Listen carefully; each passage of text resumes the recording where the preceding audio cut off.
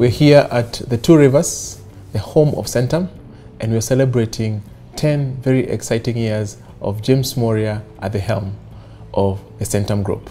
My name is James Muchira, the Managing Director of Nabo Capital, and you're watching Invest in Africa. George Muchira, welcome. Thank you very much for having me, Paz. When did you join Centum? I joined in August 2015. Okay. Yeah, as a graduate trainee. Okay. Yeah.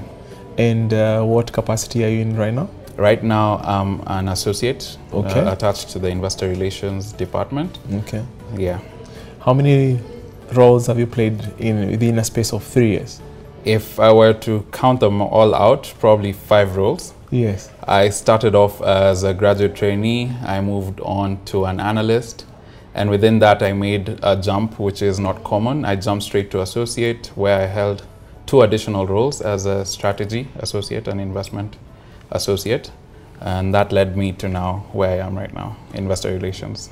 So five good roles in 3 years. Wow. Yeah. Then it's fair to say that the only constant thing at Centum is change. True.